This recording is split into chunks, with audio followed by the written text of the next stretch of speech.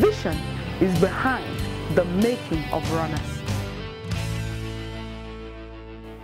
Welcome to Saturday, the 10th day of April 2021. Our topic today is faith failure when salvation is at stake. The Bible says, "For by grace are you saved through faith, and that not of yourself.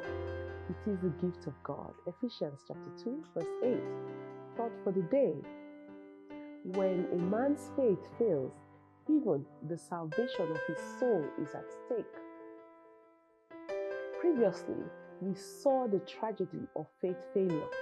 We saw that life is in danger when the failure of faith and victory is never in view when faith fails.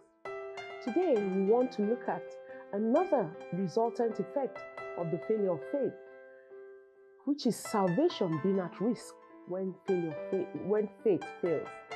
Salvation is at risk. When a man's faith fails, even the salvation of his soul is jeopardized. Ephesians chapter 2 verse 8 says, "For by grace are you saved through faith, and that not of yourselves, it is the gift of God." We are saved by grace through faith. And Hebrews chapter 11 verse 6 says, "But without faith it is impossible to please him," that's please God. "For he that cometh to God must believe that he is, and that he is a rewarder of them that diligently seek him." So when faith fails, people cease to believe in the reality of God. When a man's faith fails, his belief in God is automatically affected or attacked. When faith fails, people become indifferent towards God. They begin to ask questions like, is God real? And if he is, why am I facing these difficulties and long-standing challenges in my life? So faith failure leads to spiritual lethargy.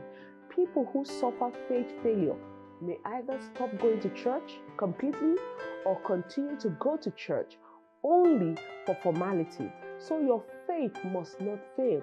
The reason why your faith must be alive is not just for the purpose of getting things from God, but for the maintenance of your quality relationship with God. Our point for you today is everything that you need to do, everything possible, do it to keep your faith alive. Remember this, when a man's faith fails, even the salvation of his soul is at stake. Praise the Lord. What's our assignment? Number one, go through today's message again. And number two, ensure you avoid anything that can lead to faith failure. Praise the Lord. Pray this afternoon. Say, "Oh Lord, deliver me from everything that can make my faith to fail. Help me to grow in faith consistently, oh God, in Jesus' name." Praise the Lord. Hallelujah. Now, before we close, I need to pray with you. You want to be born again? That is where to start. You are not even saved, so we cannot talk about faith failure being a failure in your salvation. No. Or jeopardizing your salvation. No. You want to have a salvation experience. You want to be born again. Then pray this afternoon. Say, "Lord Jesus, thank you for dying for my sins. I know I'm a sinner.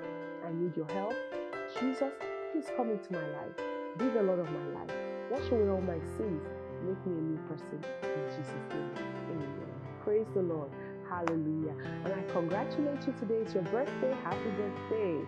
Wonderful. I'm happy for you and I congratulate you on this 10th day of April. I pray that the help of the Lord will be made available to you on all sides. In Jesus' name. God bless you. Have a wonderful day. Peace.